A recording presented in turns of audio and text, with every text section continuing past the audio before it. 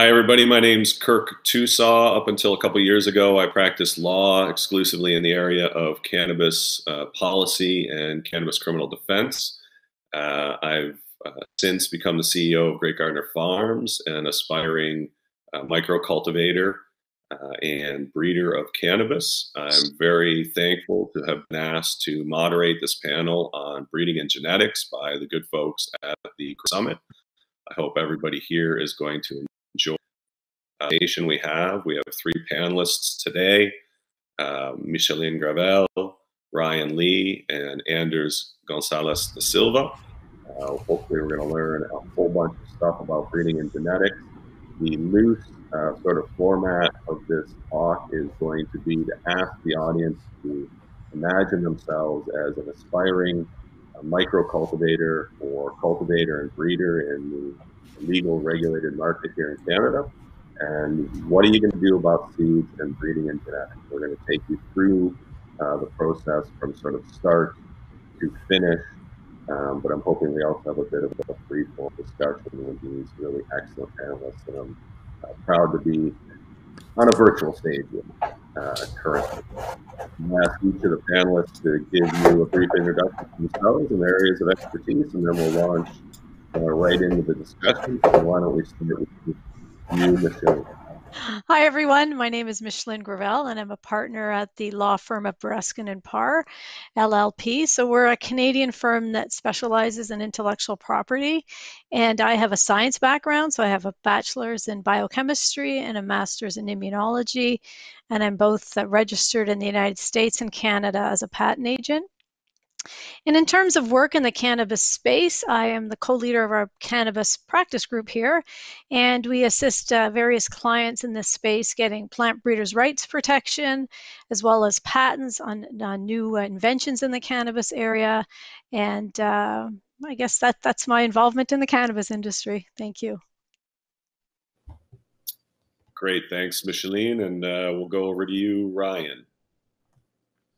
Hi there, folks. My name is Ryan Lee. I'm a founder of a company that operates in the Canadian cannabis space called CHIMOVAR Corporation.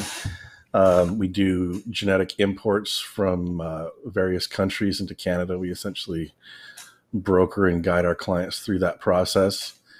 I've been working with cannabis for 30 years. Worked kind of all over the world in different systems. Most recently, well, previous to Canada, I was down in California, working in the intellectual property development space, breeding plants with unique and rare chemotypes.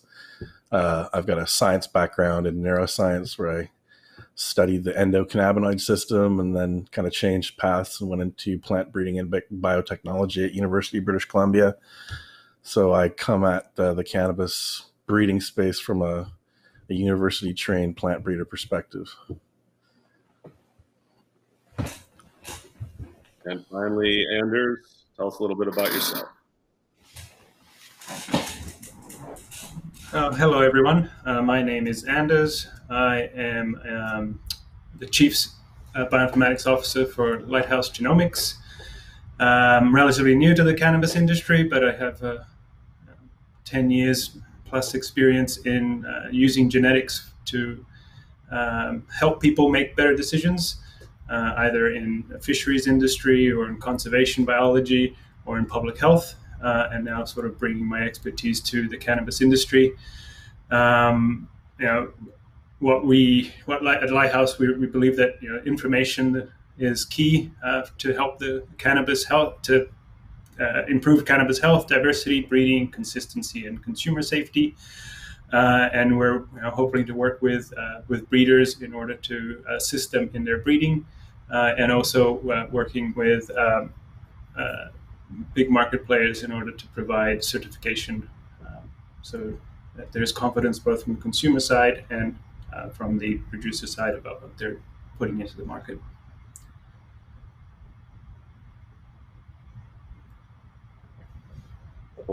For being here today. I know that this is kind of a unique way of doing a panel. Normally we'd all be on stage together. So I thank you for taking the time this morning, and I know the Growing Summit is pleased to have your participation. So let's dive right in.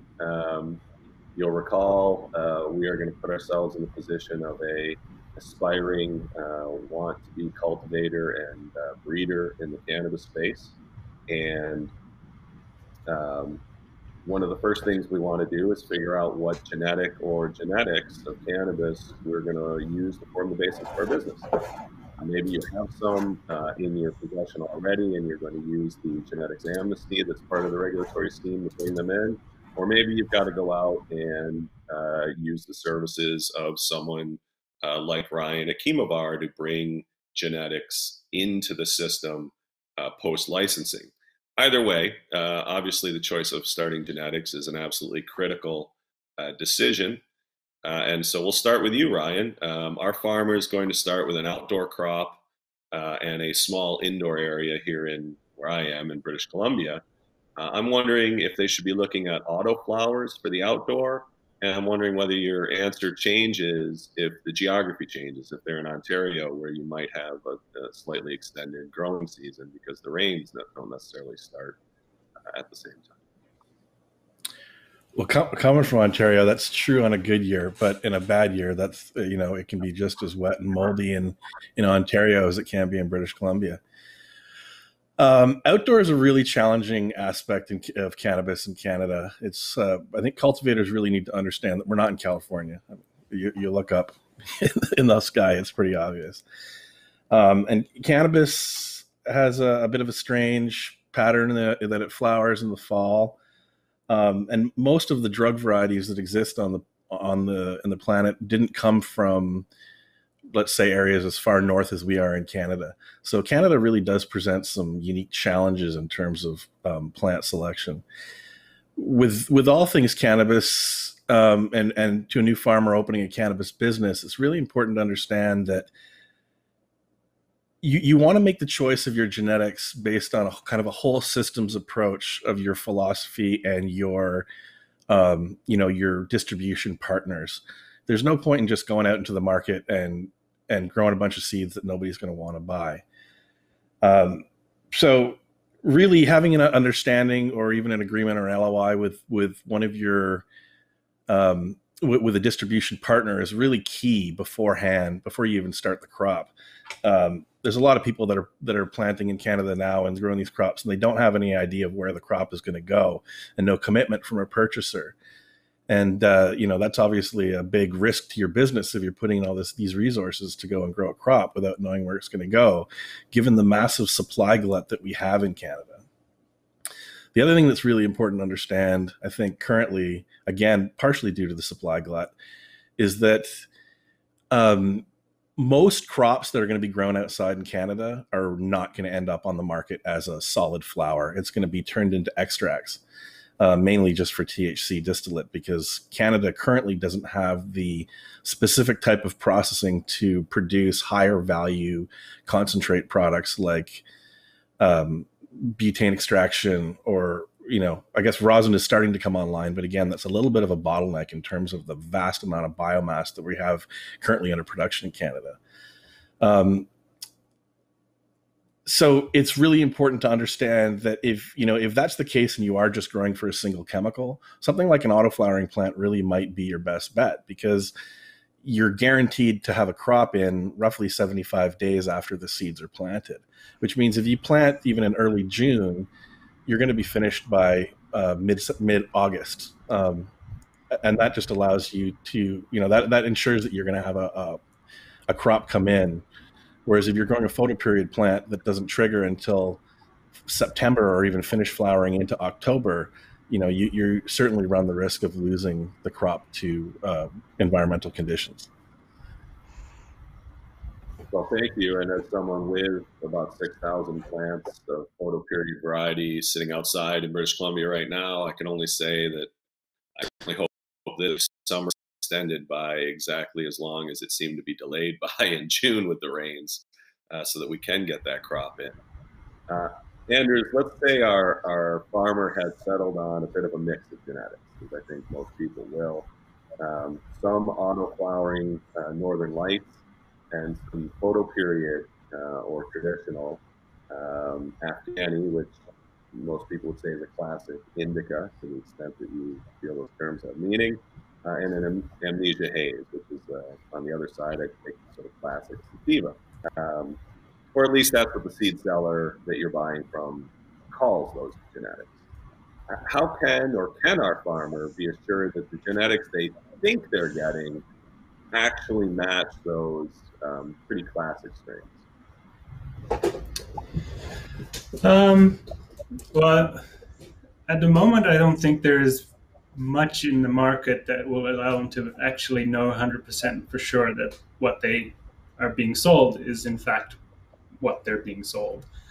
I think that as you alluded there, as you're asking the question, there's still some, there's a lot of folklore around the names of the different strains, and a lot of people will call the same thing, that may look the same, but in fact genetically are quite distinct, or they may look a bit different, and genetically they're quite similar. And so different suppliers might be calling the same thing Pink Kush, but in fact they might be different things. So there seems to be very little at the moment good standards about defining these strains. So it's not like in poultry or in dogs where there's exact specifications to define a breed. And in cannabis, this evolution of so-called strain is distributed in kind of vague consensus of what constitutes a strain. So one of the things that we're trying to do right now is do a little study where we're purchasing off-the-shelf products that are called Pink Kush, and we're doing the genetics behind it to try and demonstrate whether they are the same or different products. And so we're trying to build the idea that there needs to be some better specification about what are the different strains out there, in which we call genovars, and that there has to be better accountability for what people sell. And in the process, we're trying to build a registry of cannabis strains that will be characterized by their genomics and their metabolites, so their phytochemical properties, in order to provide certification as part of this what's called the CAPS program, which is being led by Purity IQ out of in Ontario. And then so hopefully what that will do is provide reliable certification to the purchaser of their seeds, to the purchaser of the products, that what they're actually buying is in fact what they think it is.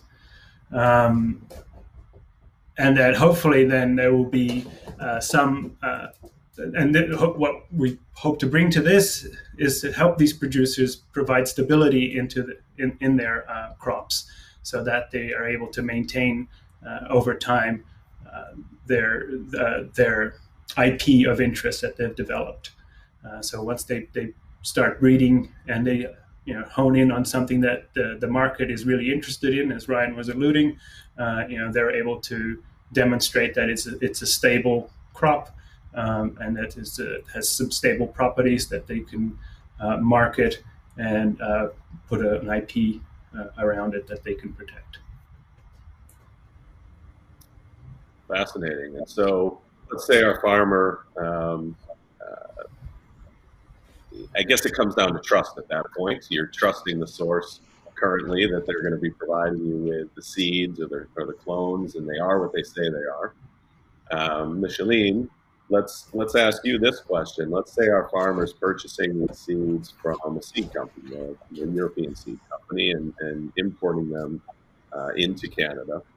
Afghani is a fairly generic term, but Amnesia Haze and Northern Lights are classic strains that were bred by someone way back, perhaps lost in the annals of time or not, but they certainly can be associated with a particular seed company or seed bank. Are there IP issues that our farmer needs to worry about here with trade names? And what are those IP issues that you need to be considering really at the outset of your process?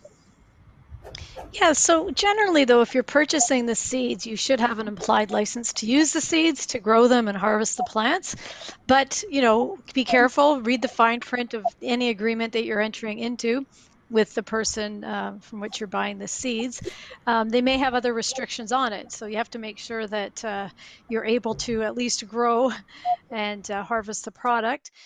You most likely won't be able to sell the seeds or reuse the seeds, especially if they have plant breeders' rights protection in Canada. So IP rights are only relevant where you're doing business, where your activities are being conducted. So, if they are from outside of Canada, but you check to see if they have any rights in Canada. And I'll talk a little bit later about plant breeders' rights and what that entails. But I just think the bottom line is, when in doubt, make sure you know what you're getting into. Read the fine print, ask the seller if there's any restrictions imposed on what you can do with the seeds once you get them in Canada. Great, and let's assume our farmer has done that and know you can do whatever you want with these seeds. So they've got these auto-flowering Northern Lights, and then they've got what they believe to be a classic indica strain in terms of Afghani and a classic sativa strain in terms of Amnesia Haze. Ryan, do they have an indica and a sativa? Do those terms have any substance or meaning these days, or are they sort of artificial distinctions? No, they really don't, unfortunately. The word, I feel like I need to back up. The word strain also doesn't have any meaning in the plant world. It's kind of silly that we use that word, because it's, the plant folks of the world, the folks that kind of oversee all the naming of plants and bacteria and all that kind of stuff, don't use the word strain for plants. They use the word cultivar or the word variety. A cultivar is essentially what Anders is referring to as a, what do you call it, a genovar? And really that just means that it's a clonal plant that has been selected from a population of seed plants. Cannabis has a very unusual breeding habit in the plant world. It's called an obligate outcrosser. And so you might think of it more closely to breeding like humans than breeding like, for example, tomato. If you take a tomato and it's not a hybrid tomato, you take a heirloom tomato seed that you've bought from the internet, and you grow the plant and you harvest the fruit and take the seeds out of it. The seeds for next year will produce the same type of plant that the parent fruit produced. Cannabis isn't like that. Cannabis is highly variable. You can think of it like, a human family, mother, father, a couple of children. The children don't look exactly like the parent or either of the parents, and they don't look exactly like each other unless they're twins. So in the cannabis plant world, that means that they'll have different heights and yields and flower times, and most importantly, different chemistries, different levels of THC, different terpenoid profiles, different terpene levels. And so what we do at CHIMOVAR is we grow these, well, we also do the breeding, but we grow large populations of plants, and we use a laboratory to select the most ideal plant in our estimation of the population. And then that plant is licensed out to cultivators, or is grown for flowers. Breeding this type of crop really is a specialty. It's not, think of it if you're a lawyer. If you're a lawyer and you're going into a big fight in court, you want to have a real lawyer you want to have a real lawyer that's defending your case. And plant breeding is kind of the same way. I would argue it's the same way. I mean, I'm highly biased, but I would argue it's the same way in cannabis, that you've spent hundreds of thousands of dollars or millions of dollars building your facility. You're running a business that potentially has at least hundreds of thousands of dollars of revenue a year, if not millions of dollars of revenue.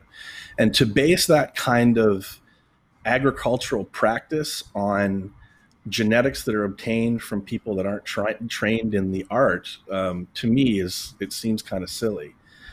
So I really suggest that people vet their seed suppliers or their genetic suppliers. Ask as much as you can about the plants and what you can expect from them. If you're growing from seed outdoors, that variation could well cause problems in your extraction process, because you're going to have a very diverse terpenoid profile. You're not going to have or cannabinoid profile even, you're not going to have this exacting flavor type that the market really demands. And with regard to indica and sativa, I mean, those words were used to describe different types of plants. We use them, again, like strain, we use those words incorrectly. And it's really kind of like dividing, you know, imagine you had to divide wine up into the groups of different varieties of wine that people all know and love. And you could only describe them as red or white. It's really a failure of our ability to inform the consumer or the farmer what they're growing. So I think that we need to shift to, the industry really needs to adopt these terms that are standard in all other plant varieties. Cannabis isn't special in that way. And we've picked up a lot of bad habits along the way through prohibition, and it's really time for everybody to up their game. You know, cannabis makes a lot of seeds on her own. In the wild, cannabis grows, it produces tons and tons of seeds.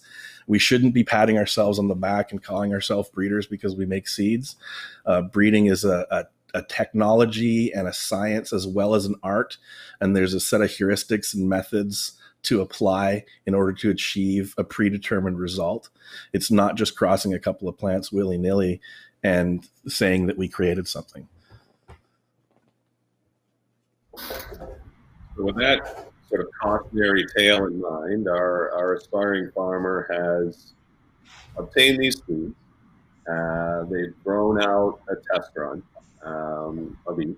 They don't necessarily love the outcome of any of the individual cultivars, but they do like some of the characteristics associated with the two photoperiod plants that they purchased, the what we are calling the Afghani and the Amnesia Haze. And so this person has taken some advice, but is going to ignore Ryan's advice to let the experts do the breeding, and is going to do the breeding in-house. And so they also want to go ahead and try to breed the autoflower with one of the photoperiod plants, just to sort of see what happens and learn. Micheline, let's say our farmer's pretty confident. Maybe it's misplaced confidence, but maybe they're confident they're going to end up with some excellent and unique characteristics in these different cultivars and the plants that are the progeny of this breeding experiment. What should they be thinking about from an IP perspective as they begin their journey into the world of breeding? Yeah, so if they do develop a unique variety, the first thing I think they would consider is applying for plant breeders' rights. And that gives the owner of the right the ability to sell, produce, reproduce, import, export all the propagating material, so the seeds, the cuttings, for 20 years. So it's a long period from the day the PBR, I'll just short form it, the plant breeders' right, is granted. Now, it may be premature. They might not have had enough generations of growth to show that it's, because it has to be distinct, uniform, and stable over successive generations. But it's something to start thinking about. And when you do go to apply for a PBR, you must do comparative testing of your variety versus the closest variety. Often it's one of the parent plants, just to show that you have new properties that are distinct from the other varieties. Usually something that it's advantageous over other varieties. So eventually, when you're ready to apply, you're going to have to do some growth. 2 seasons generally of growth to show the comparison with the reference variety. So it's something you start thinking about as you're going forward, just making sure that it is distinct, uniform, and stable. You may also start thinking about trademark protection if you're going to commercialize. Now, it's a bit of a tricky area because trademarks are being allowed for cannabis. You can get a trademark at the trademark office, although a lot of them may contravene the Cannabis Act. There's very strict guidelines on how you can promote and advertise cannabis in Canada. You can't use people or animals or use any words that make it look like it would be fun to use the cannabis. So anything that evokes glamour, fun, excitement, those can't be used in the trademark, but still it's nice to sort of coin out a name that you want to be used and associated with. The name you use for the trademark will be different from your denomination at the PBR office. They can't be the same. at the Plant Breeders' Rights Office, you have to use a generic term, or often it's just a number.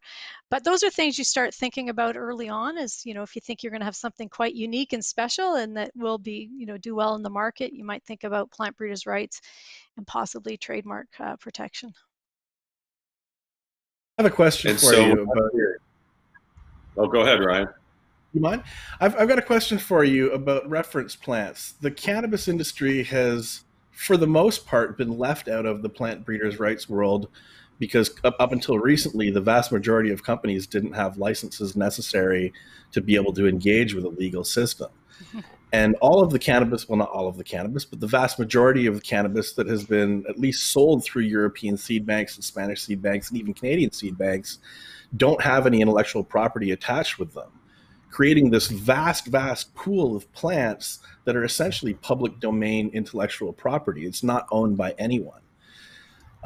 So how will the PBR folks deal with having that, you know, if there's no set of reference plants to which to compare, or at least licensed reference plants to compare, yes. How can people show that their plants are actually novel? So it's been an area, and most people have been afraid of the PBR system for various reasons. One is actually saying out loud what I guess your reference variety is. You don't want anybody to know what the closest variety is, and you have to prove that by growing. But you have to compare it to reference, and you have to show it's distinct, it's different. Now, you're right. There's no way they can look all over the world to make sure that no other similar plant is out there. They are constrained by the information that's provided to the PBR office, and a lot of, you know, people have been afraid to use the system or reluctant. I'm going to say there's only been 10 cannabis varieties that have been applied for in the Plant Breeders' Rights Office. 8 of the 10 we filed in from our firm, and it is a big LP in Canada that did apply for 8. You know, that's public record, but I just don't want to name anybody right now. But yeah, there has been some reluctance, but I still think that the PBR office can grant based on the reference variety. They're not going to do like in the patent world where they search, try to uncover, try to make your invention not novel. But in the PBR space, I think they're just looking at your comparative testing to see if what you have is different. Do you think that makes it Sorry. Do you think that makes it susceptible to challenges of your PBR rights in the future? Yes, absolutely. Any IP right is always susceptible to challenge, but it's it's valid until proven otherwise. So it's still a good right to have. So seems like maybe. Sorry again, Kirk. I just want to make one quick point. It seems like maybe for a lot of these smaller producers that aren't really making a business out of breeding or genetics, that perhaps maintaining that variety within house as a trade secret would be more appropriate. Yes, that's done as well. You know, people just don't want to, but it depends. It depends what happens in the marketplace. People might want information that you end up giving away your trade secret anyways, especially if you've given away any seeds, you've given away the invention, and you've lost your trade secret. Once it's out in the public domain, the trade secret is lost. So harder to keep control of things that are alive, because those things can easily be given away and propagated. I'm hearing as a sort of practical matter for our aspiring breeder, if you're not satisfied with the parents and you get a really unique child, don't throw away the parents, because you're going to need them at some point if you really want to obtain these plant breeders' rights as your reference variety. It doesn't have to be, but it typically is, because that's one of the closest. That would be a closer variety to the child, would be the parent, as opposed to using an aunt or an uncle. Right. Anders, let's throw it over to you. How can the genetic expression of these plants play into plant breeders' rights, or can it? Well, I suspect it could play a significant role if you can demonstrate that genetically it is quite unique. And I mean, our experience by looking at a wide variety of samples across Canada is that the genetic base of the genetic diversity in Canadian crops is not that high compared to what you might see when you start importing, say, land races from Africa or India. It's quite constrained, and I guess it's because it had a fairly small base to start off with. That was part of the legal market, and then people just kind of traded and they started, breeding together. So there's a lot of little combinations, but it's limited. So I don't see a lot of uniqueness out there yet. It would be interesting to see when people start actually breeding their varieties and finding unique combinations that they can then propagate in a scientific fashion, as Ryan was alluding. So when you start with a formal breeding program, with a practiced and trained breeder, you would probably start by describing all your genetic variety. So what is the genetic basis that you have, and describing the different phenotypes that you have. So the flower types, if it's autoflower, or the amount of THC you might have in the different plants, and how that might be associated to the underlying genetic variety. And then you might pick specific characteristics that you're interested in because you have a market for it and you've done that market research, and you might want to put those into the same plant and demonstrate that you can propagate that. And so part of what we are trying to bring to the market is that ability for cannabis to really bring in the agricultural science of the 21st century that is applied to wheat or strawberries or any of the other tomatoes, as Ryan's saying, to cannabis, so that we can actually have demonstrable links to the genetics for the traits of interest, and allow them then to put that into a plant and propagate that and show stability. And then use that as their part of their evidence to support their claim for IP. Let's return to our farmer on her journey through the new breeding process. And one of the things I mentioned that this farmer wanted to do was breed a photoperiod plant with an autoflower plant. Ryan, are there particular considerations here that are unique to that type of cross as opposed to breeding two photoperiod plants together or two autoflowering plants together? There really are. Autoflowering is what we call a single nuclear recessive trait, which means when you cross that trait with a photoperiod plant, for example, the auto-ness or the auto-flowering trait disappears for a generation. The other major challenge of working with auto-flowering plants compared to photoperiod plants is usually when you're dealing with photoperiod plants, you'll grow a crop, you'll keep clones from all your candidate breeding plants in vegetative state while you flower out the crop and do a phenotypical or chemical analysis on the crop to find the plants that most suit your goal, whether it's high THC content or a specific terpenoid profile. And then what we do after we've analyzed the plants in the laboratory, we go back to the vegetative plant that we're maintaining as call it a mother plant. And then we can use the copies of that plant or clones of that plant for breeding experiments. In the auto world, we can't do that because the plants, you're really not able to take cuttings in the same way that you are a vegetative plant. Now, we have a partnership with a company that has developed a method for actually doing this in vitro. So we can actually maintain those plants that we choose. But for people that don't have that technology, you have to, again, apply a very specific set of heuristics and a breeding plan that is thought out by a breeder. You really have to be using solid plant breeding principles to try to maintain that one trait of autoflowering, but in the meantime, push the rest of the genome to represent the plant that for example, if you're trying to make an autoflowering version of a photoperiod plant, let's just call it cookies, for example. You're trying to make an auto cookies. And so you have an auto plant that is not cookies-like at all, and you cross it to your cookies plant, and you might, you say you screen through your F1 and F2 populations. you have to be finding plants that have the auto trait, but also have the rest of the genome majorly from the cookies plant, so that the phenotype and the genotype of the plant represent what we know as cookies. And that's really an extra set of challenges that I think that most plant or cannabis seed making companies really don't have the expertise to be able to deal with. It's not difficult, but again, it's something that you have to learn through training and understanding the art of plant breeding. And it sure takes a lot of time. Sure takes a lot of time as well.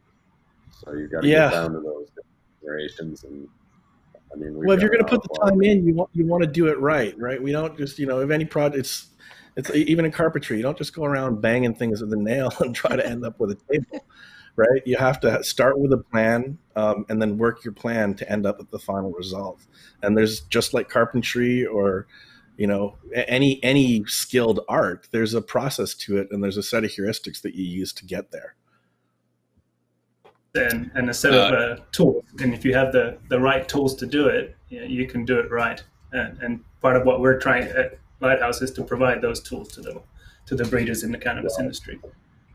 You foreshadowed my question well, Anders, which is our farmer here has a bunch. They've made these crosses. They have a bunch of seeds. They're going to grow those seeds out and see what the F1 generation looks like. Normally what you would do is you'd observe the plants in the vegetative state, you'd observe the plants in the flowering state, you'd keep cuttings from the vegetative state so that you could, maintain that particular cultivar or that particular plant's identity. And you sort of wait. You have to do these different generations, and you have to sort of observe and see what everything's like. Is there a way to use genetic data to speed that process up? Can you take some sort of sample from a 10-day-old plant and figure out, for example, is it going to be tall and lanky? Is it going to be short and bushy? Is it going to be highly susceptible to powdery mildew or other negatives that you want sort of to stay away from your plants? Can you do that early? Yes, it's possible. And I mean, these are techniques that people have been using, for instance, in hardwoods, crops, wood crops, pine and eucalyptus that might take, a few years to develop. And so they want to be able to very quickly screen things. The point is that what you need is and I think what Ryan's been trying to stress is that you need a baseline. So you need to understand how some of the genomics are associated with the traits of interest. And so we've been working with a couple of breeders now to develop some of that understanding. And with them, we've developed in one case in specific, we're actually in the process of testing out a very targeted assay for one of the traits that they're interested in. So we've identified a marker in the gene, in the genome that's very closely associated to the trait of interest. And so now they've got their F1 population. They can quickly screen and identify which ones have those markers for the trait, and then select those for the next generation, and therefore speed things up. But there is an initial process to build up that understanding about, well, what is the genetic diversity they have to start off within their population, what are the traits that they're interested in, and then we sort of work with them to develop the markers that they need in order to speed up their selection process and not have to wait to see if that trait be expressed in an adult plant in order to decide which ones go forward. Yeah, it's my understanding. Go ahead, Ryan. It's my understanding right now, and there's a bunch of genetic companies in the space kind of all doing the same thing, and I've had a number of conversations with a few of them. And it seems to me that we're really at the beginning. I think what Kirk's asking is, can we turn on a breeding program where we can contact the genetics company and say, do we have the markers for, we can do CBD, but for example, CBG or CBDV or THCV or specific rare terpenoid profiles or really obscure traits having to do with flower structure or yield, to discover the genetic markers for those traits. We have to have plants with those traits, and we have to watch those traits segregate in subsequent populations with other traits in order to be able to understand that the genetic markers that we have are actually associated with a specific either genotype or phenotype. And that process is a long road of discovery before we get to the point where we can start growing plants from seed and, like you said, extracting the DNA for, at a couple of weeks of age, and then starting to make determinations of those plants based on that genetic information. We're just not quite at that point yet. And it's a long road of discovery, and maybe Anders can clear this up, but I from what I understand, that's to really do a deep dive into mapping lots of traits. That's a very expensive process. Well, it can be an expensive process, and it's one that we've been working with particular breeders for particular traits of interest that they have in their population, and so we've developed those markers. There isn't like in other crops, there aren't a huge set of phenotypes already with known markers that we can have assays developed specifically for. So we are at the beginning of developing this huge catalog of specific markers associated with specific traits. But we are trying to work with specific breeders or with groups of cooperative breeders if they want to spread the risk in order to develop those markers, and we'll work with them in order to figure out ways of licensing them so that they could be just for them, or they could be licensing it to other producers to use. Right now, I think the best, there's a lot of I think that the most widely known markers are for sexing the plants, but we are definitely building up some of that catalog, and we have a chip with 40,000 SNPs that we're typing as many varieties as we can and trying to gather as much of the information of the phenotype as we can in order to provide that service for to the breeders and sort of dilute some of that initial cost. But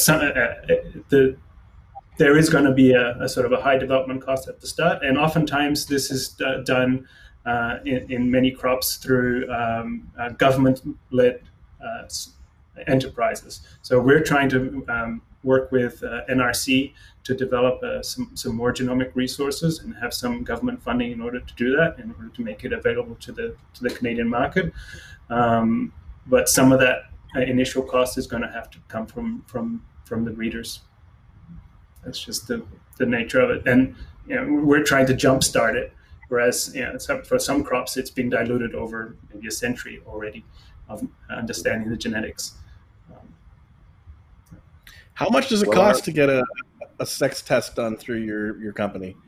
Well, maybe just to help cultivators understand what that type of investment would look at if they're considering feminized versus regular seeds or dioecious seeds. We don't specifically have a sex test that we're doing at the moment, but we work with the companies. Right now we work in partnership with the breeders in order to find ways that either if they want to keep the full IP, then the cost is larger. If they want to share some of the IP, we dilute the cost and take some of the brunt for the initial R&D. So right now, we're working with specific breeders for specific traits that they're interested in. If you want to run a full, a single array on a single sample, we could probably bring it down, I think, to about 80 Canadian. I don't want to say too much without my CEO's approval on that one, but there's some negotiable ways that we can work with you to make it work for you. So by all means, reach out. I'll put my lawyer hat back on for a second and say Anders' comments are neither an offer nor an acceptance to anyone. Yes. Your defense lawyer hat. Yeah. But the beauty of it is that it's you should think of it as an investment in your business, right? Yeah, you're trying to to really put something into it. So as you said, Ryan, if you're going to invest all this money in this, in building up this business, why not do it right? Well, our farmer has invested a lot of money in their facility and isn't going to be traveling down the genetic pathway immediately. They're going to sort of engage in some traditional breeding practices and watch the plants, smell the plants, and touch the plants. And unfortunately, in the current regulated scheme, it's a little difficult to cure, dry, and smoke the plants as part of your selection process. Hopefully, Health Canada changes that soon or makes it easy to do soon, because it's an important part of the process. You want to know what the effects are. You want to know how it tastes when you smoke it if you're growing for flower, for example. But let's go to you, Ryan, as a person who has bred cannabis the traditional way, but with that sort of deep understanding of science. What are some of the key characteristics you're looking for in the progeny of a particular cross? And do you work sort of backwards from harvest? Do you sort of find the best, let's say we're growing for flower here, do you find the best flower and sort of work back? Or do you sort of cull as you go based on growth characteristics? Yeah, well, again, like you said, working in the system, it's tough. It really does present a lot of challenges. And I would argue actually that the system, the way that the cannabis, let me just stop for a second and say, cannabis has always been bred by how the breeders have always chosen the plants, at least in the drug cannabis space. The breeders have always chosen the plants by how they make you feel rather than looking at a lab report. And in the Canadian system, you can't do that, right? You have to have, like Kirk said, you have to have a special license to actually consume the cannabis within your facility, which is, sorry, Health Canada, that's nonsense. You're going to be able to buy it after it hits the market. Why can't you consume it in your facility and just chalk it up to R&D? I mean, we're not talking about kilos and kilos of bud here. We're talking about, a couple of joints off of a plant. So it's really silly. And I would argue actually that this method of us having to be forced to turn to the laboratory has really put a focus on THC and breeding cannabis for plants that are high in THC.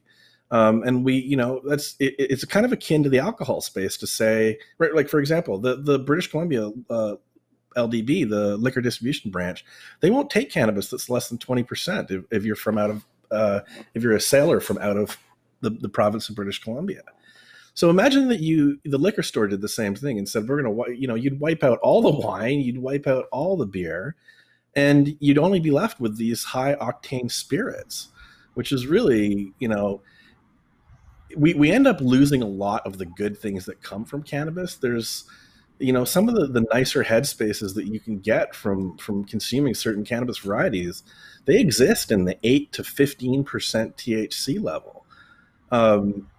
So limiting the market or pushing the market towards anything that's over 20% is really kind of counterproductive. And I think it actually works against the regulations. I'd say more than that, flies in the face of, it sort of flies in the face of the last 100 years of, and still ongoing in some parts of the world, demonization of THC as this sort of dangerous molecule that could cause these potential harms. And yet our regulatory scheme pushes producers to produce the highest possible THC varieties because that's what's selling. Yeah, that's exactly right, Kirk. And some of the work I did in California was based on type 2 plants, which are CBD plants. They're plants with both THC and CBD in them. The given total cannabinoid production from cannabis is really maximums out about, call it 30%. And roughly THC and CBD exist in roughly a 1-to-1 state in the vast majority of the populations. So and there's also been some clinical evidence that maybe these type 2 varieties with what I'm calling a CBD buffer are actually, safer, air quotes, in terms of exactly what you said. There might be some mental health consequences of always, driving your brain, driving your system with these massive doses of THC all the time. And so, like you said, Kirk, for the regulations to create a situation which kind of flies in the face of the spirit behind the regulations, I think is silly. In terms of the question that you said about how do we do the selections, we really focus on, there's two ways to look at plants from my perspective. There's what I call growers plants, and there's what I call smokers plants. And often those two plants don't really mesh well with each other.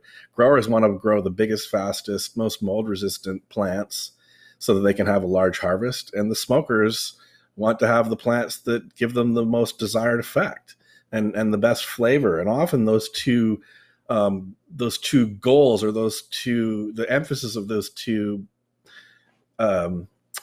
drives are really kind of at heads with each other.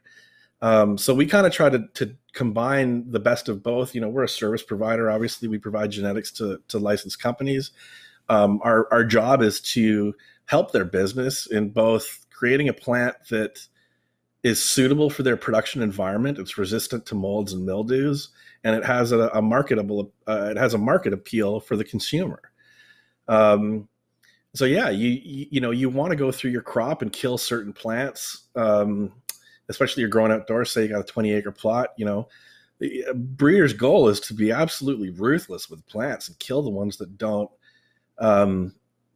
meet your expectation, or they don't meet your goal. But again, growing in a regulated environment where there's massive costs associated with security and testing, and all the resources that go into running a grow, you don't really want to just start ripping up plants and throwing them away. Because again, an outdoor field, maybe the only thing that you're going to get out of it is a THC oil. So if a plant doesn't meet your expectations in terms of a breeder, you go and kill the backup of the clone, but you still let that plant finish its life cycle because you want the flower mass for your bottom line. So again, we're still early days in this industry and legalization in Canada. The system has a lot of growing up to do. A lot of the handcuffs that the government put on us early on in terms of security and security clearances and genetic imports and everything, it's all the way up and down the system. Health Canada needs to grow up and start letting the industry safely mature, and not expect that everybody's just going to run roughshod over the intent of the regulations. Hear, hear. Well, let's say our farmer has achieved what they set out to achieve. They found this incredible progeny of their initial breeding experiment. It's a great effect, super cerebral, which is what they were looking for. Some people aren't. It grows vigorously in vegetate. It finishes in 7 weeks of flower with heavy resinous buds that aren't PM susceptible, aren't mold susceptible. This is the one. This is the one they've been looking for. They have it as a mother plant. They have it in clone. So they've got the genetic. They've got that cultivar. Micheline, what does our farmer do now to protect this unique genetic? Can they patent it? Should they apply for plant breeders' rights? What's the path forward, because they've got something really, really special here? Yeah, so patenting and plant breeders' rights aren't mutually exclusive. You can do both. Definitely, if there's a stable variety, you can do a PBR, and I think I've mentioned that enough. Patenting is a little more difficult in this space, especially if you're using traditional crossbreeding. So a patent has to be something that's new, useful, inventive, but it has to be something that doesn't occur in nature. So this is where you get hung up with, with traditional crossbreeding. You have to prove that, that it's a brand new plant. But in Canada, you can't patent plants themselves. They allow you to patent the seeds or methods of making. So if it's typical crossbreeding, you can't get a patent on method of making because they say that's well known. So where we're seeing people patenting is if you do some sort of genetic modification. So if you've done any genetic, if you find the genes that work well and you modify those, upregulate, downregulate, those things are patentable, but just a new variety, it's very difficult to patent. But I always tell people, the growers, anybody doing any experimentation, just be aware of what you're doing. Like, you may find other things, ancillary to the plant itself that you can patent. Maybe when you're growing it, you create some sort of additives for the soil, or maybe you have a new method of extracting, or you develop a machine along the way to help with harvesting. There's a lot of things outside of the plant that you may be able to patent, but difficult to patent plants that aren't genetically modified, at least in Canada these days. And when you say genetic modification in this context, you mean genetic modification in a lab, not genetic modification through breeding methods. Yes, like, transforming the cells to add in a gene, or downregulate a gene, or add in enzymes that can, increase the production of cannabinoids in the plant. That sort of stuff we see all the time. A lot of modification that way, but just taking plants and crossing them and coming up with a nice variety that has a lot of nice properties, difficult to patent, then that's where we apply the plant breeders' rights. There could be other things you can patent, though. Methods of selection, using the markers for detection. Like, there's other things outside of the plant, but I was just speaking to the plant itself. Can I also jump in here and say, like Micheline said, plants are not patentable in Canada, but we have something called a utility patent, which is typically where those genetic modifications fall under. You're not actually patenting the plant, you're patenting the use of a specific gene in that plant. And so it doesn't matter what plant it's in. If you move that gene across from corn to wheat, or to rye, for example, or soybean, the fact that you've patented that one gene is actually what applies to the, that gives the protection to all the different plants that are in it. Plant patents are, Micheline may be able to correct me on this, but I think they're really only recognized in the United States as the major market, but also in Australia respects plant patents. In Canada, higher organisms are not allowed to be patented, and that's why we use the system of plant breeders' rights.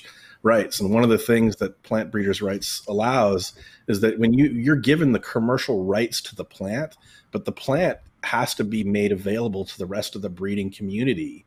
And the idea behind that is that, plants in nature are a human right, or the access to these plants is a human right. And so we don't want companies taking them and kind of locking them up in a lab and only releasing a couple of different things. The genetics are really for everybody to use. But if you do develop a superior plant, then you can actually get the commercial rights to that plant, like Micheline said, for 20 years. But I just want to clarify, we can't patent higher life forms, including plants, in Canada, but we do get claims to the plant cell. And if anybody makes and uses the plant cell, they're infringing. If anybody has a plant that has the cell, this was a Supreme Court decision, 16 years ago, the Percy Schmeiser versus Monsanto. He had the Roundup Ready canola that he was growing and infringing their patent. And, one of his defense was, well, you can't patent a plant. How could I be infringing that plant patent? But they had patents on the cells, and him using the plant was enough to infringe.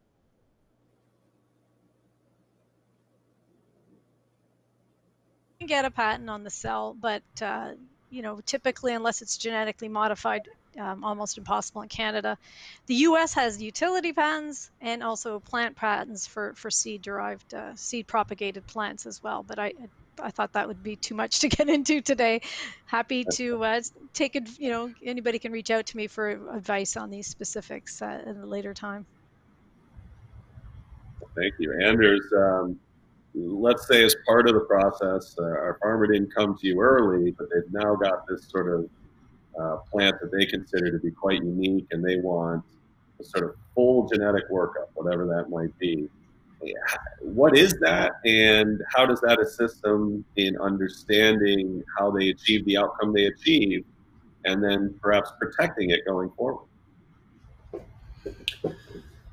So I guess the full genetic makeup, we would probably work with them to genotype the mother plant and any other clones, produce a genetic profile, compare that genetic profile to others that we have in our database to demonstrate its uniqueness.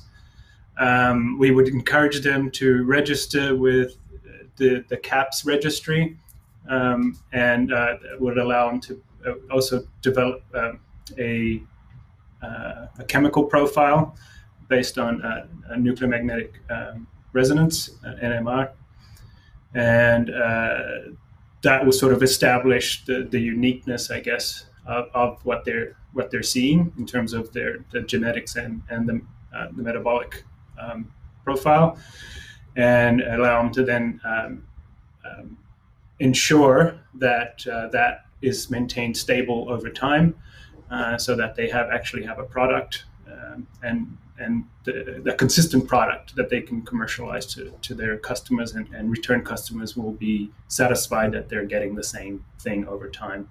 And then we can work with them if they're further interested in understanding some of the underlying elements of the genetic makeup that are contributing to that phenotype that they're seeing, because they are interested in splicing in some other genetics into it, or because they're really interested in finding ways that they can defend their genetic composition. We can work with them to do the full sort of genome makeup of it, and look at their parental plants as well, and understand which parts of that came down and making part of the mix, and give them a whole basically workout about how their plant sits in the Canadian market context and in an international context as well, because we're trying to bring in as much variety as we can from African land races and Asian land races, in order to really build a database of what's available out there, and that'll allow them to really hone in on what's unique about their variety, and what's the combination that makes it really unique. And it would also allow us to develop little marker tests with them for that uniqueness, and bring the cost of that test down to, say, we're hoping to bring it down to just a few dollars a plant, and something that they could do, work with them to do it in-house, so that they could really just sort of harvest it and demonstrate that it's there. And they could also go out and, if they want, purchase things off the shelf and make sure that they're not being scooped by someone else, or their genetics that they've protected is being used by someone else. Although through the registry, they'll be able to, the idea is to build the registry to include as many as licensed producers as we can, and therefore they will have a pretty good idea of how unique that genetic makeup is. Great. Well, our farmer, and we're reaching the end of our farmer's life cycle here, but they've got this unique plant. They've got it only as a mother and clones, but they don't want to hold it themselves. They want to get it out there in the world. They want other people to be able to grow this plant. And so their thought is, all right, we're going to make some seeds. Ryan, what do they have to do to stabilize those traits within this cultivar, so that when they sell these seeds, the people growing the seeds aren't going to be disappointed in comparing them back to this wonderful mother plant that this farmer's come up with? Again, that kind of gets to the art that I was talking about. I mean, I spent years in university studying these over a series of courses, and plant genetics and plant breeding and biotechnology, and reading dozens of genetics books, and then also learning about the cannabis species. I don't think it's really something that we can put down into a couple of minutes. But yeah, just to say that there is a whole science behind it. It's not impossible to learn. It's quite simple information if you understand basic biology and meiosis, and how cells divide and how sex cells are made. The same thing applies to pollen grains as it does to sperm cells or egg cells in humans, or any animal for that matter. And just to get a book on that, and kind of to learn about it and how to create true breeding plants. One of the major problems in the cannabis species, in the cannabis germplasm pool, or the gene pool, has been that the way that cannabis growers have bred cannabis for at least the last 50 years has been, we take the plant that we have, or that is the most ideal of the time, and then something new comes along and it wins a cannabis cup or something like that. And so we cross that to our new plant, right? And then we end up with the new plant, and another plant wins the cannabis cup next year. And so we again outcross it to another plant. And we keep doing this. There's no effort to stabilize. There's no effort to inbreed plants and make them uniform. And that creates a situation where, again, compounding with cannabis's obligate outcrossing nature, which already has this massive amount of genetic variation between individuals, we've now created essentially a bit of a genetic stew that's really, it's all over the place. It's what we call essentially cannabis is hybrids and hybrids of polyhybrids, and that leads to a complete lack of uniformity. And breeding that kind of thing into something like Micheline said that will pass the dust test, which will be, the plant breeders' rights people will declare, yes, this is distinct, uniform, and stable, is actually a lot of work. And it'll take years, right? And the truth is that, maybe 1 out of 10 breeding experiments or less is actually successful. We can increase those the chances of having success by using tools like Anders has been talking about. But really, it's a pretty wide art where you have to, you make a lot of attempts and you make a lot of failures. And that's part of selecting really, truly the most elite or the most ideal plants. And it takes, like you said, Kirk, it takes a lot of time. It's not, this is not get rich quick. This is not instant success. Everything I touch turns to gold kind of thing. I mean, it really is wading through the mud and fighting with the germplasm to find those few plants that are truly, truly superior. Yeah, I mean, I'll just add to that, you would have that there's I guess the technical term that Ryan is referring to is heterozygosity, or so the number. So like humans, cannabis has 2 sets of chromosomes, one from the parent, one from the mother, one set from the mother, one from the set from the father. And at the same position in the genome, they might be slightly different. And so you get this diversity within the genome. And what a lot of the commercial crops that exist out there is that they've been sort of slowly inbred to the point where you create these inbred lines that basically they're all every position in the chromosome in the 2 chromosomes are the same, exactly the same. But because it's been outcrossed for so long, there's a lot of little things that are hidden in the genome that are what we would call deleterious. So when you start to do the inbreeding, you get a lot of things that just don't survive very well. And you have to go through that process of basically purging that, what we call genetic load, out of the germplasm to generate viable sort of inbred lines. And hopefully with some of the genomics that we have, we can then generate those inbred lines, and then you would have basically a pure line that's sort of autoflower and consistently produces autoflower, and then a pure line that is with a specific CBD profile that you're interested in, and then you'd be able to sort of cross those two, to introgress those 2 different characteristics together and produce this inbred clone without those characteristics. Having popped thousands of seeds of both other people's genetics and our own genetics, I certainly can attest to the fact that if you are looking at a couple of recent cup winners that have been crossed together and you get them a year later, there's a strong likelihood that you're going to have significant variability within your seed population. Doesn't mean you're not going to find a gem. It's just unlikely to be exactly like the one you thought it was. And that can be fine too, depending on, your time and what you're trying to achieve in your own particular grow.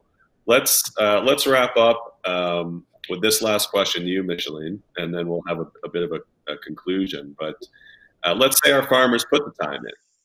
They've gone to Anders, they've gotten genetic workups, they've inbred their lines, they've crossed it to itself, they've crossed it to its cousins and aunts and uncles, they've stabilized to the point where they're fairly confident that when they pop 10,000 of these seeds, they're getting a lot of stability in the traits that they feel to be unique and what their consumers and their customers might want. They put the seeds out into the marketplace for anyone to buy. Have they lost their IP protection? If somebody buys those seeds, can they breed with them? Can they grow them? Can they call them something different? And now all of a sudden you don't have any rights left in that genetic.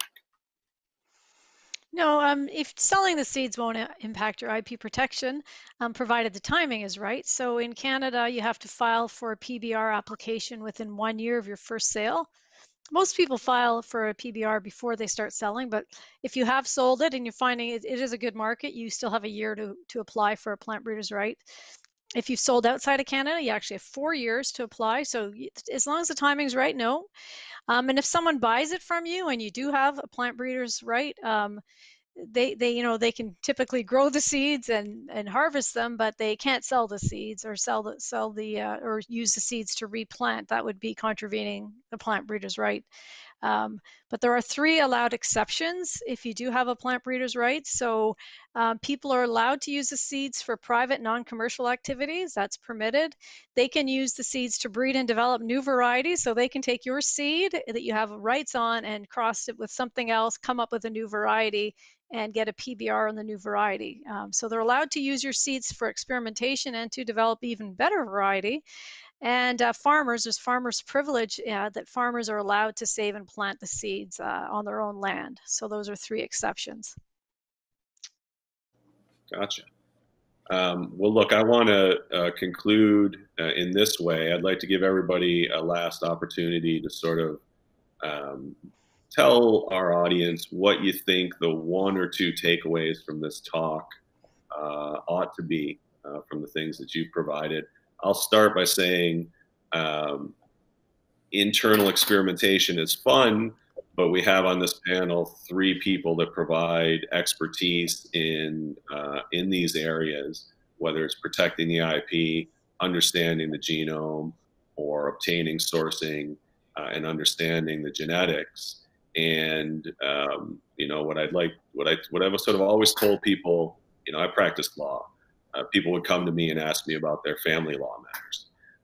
My answer would always be, you should talk to a family lawyer, not me, because I don't actually know anything about this topic. And so it's best if you go and get expertise from people that have developed it over many years of either training or practical experience, because that's the way to avoid some of the pitfalls that you may not even know exist. And so what I've taken away from this panel is there's a lot of people out there with deep knowledge, and go use their services if you have the ability to do so.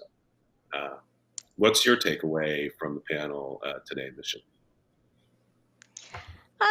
Just as I was saying, whenever you're doing any kind of experimentation, whether it's plant breeding, extraction, just be cognizant that there are possible IP rights that you can obtain. And if you do have IP rights, such as PBRs, I've talked a lot about patents, even trademarks, they can give you a monopoly in the marketplace, which can help make your new variety a commercial success. So just be cognizant when you're breeding of things that you may see. And again, it may not be the plant itself, it could be something peripheral to that, but just be aware that there are types of intellectual property rights that you can obtain to protect what you're doing. How about you, That's Ryan? it. Thank you. What to say? I mean, there's so much that you could talk about. I think really it's important for people to understand, like you said, Kirk, you can play around at home. You can make crosses. You can actually even find plants that are ideal for your production environment and that really suit your business goals. But you don't have to, that plant might not necessarily be a good breeding plant. It might not be a good breeding candidate. So I'm all for people breeding cannabis and breeding all plants and making all plants better. There's a lot of work to do about that. It's one way to really enhance society and enhance, leave a legacy, leave the world a better place than you found it, so to speak. But I really encourage people, if you're going to endeavor to do that, that you should invest some time into learning how to do it right, because it'll make your work much more effective. You'll be a better, you'll be more able to reach your outcome if you're if you have an understanding of how the process works. You know, being a breeder is not, you don't graduate from a grower to be a breeder just because you've hit a certain stage in your career. It really is a different set of skills. And I encourage anybody to get into it and just take the time and learn about it and arm yourself with some knowledge so that you can go about doing it the right way. Over to you, Anders. I think I'd like people to take away is these are exciting times in the cannabis industry where we're trying to bring some hard science to it to really enable cannabis to go to the next level and allow us to really explore. I mean, this plant, which holds over 400 different chemicals with all sorts of different potentials from medicinal to recreational and all sorts of things in between. And if we can, bring some good hard science to it, there's amazing things that I think we can do here. So I'll echo Ryan's and go ahead, breed, make some, but search out for some good expertise to help you along the way, and that will certainly bring much larger returns to your investment and much better products for the consumers, I think. Fantastic. Well, look, I want to say in conclusion, thanks to all of you for taking the time to appear on this panel. I think it's been productive. We haven't been shooed off stage yet by the next panelists that come in, so that's quite sweet. Although I think we didn't necessarily go much longer than we were supposed to. So I appreciate the information that you've all delivered. I appreciate the Growing Summit for putting on this event in these challenging times. I appreciate the audience that's tuned in to listen to what we have to say. Stay safe, be smart, be good to each other out there. And thanks on behalf of myself, the panelists, and the Growing Summit, thanks for tuning in. And we hope you enjoy the rest of the wonderful presentations.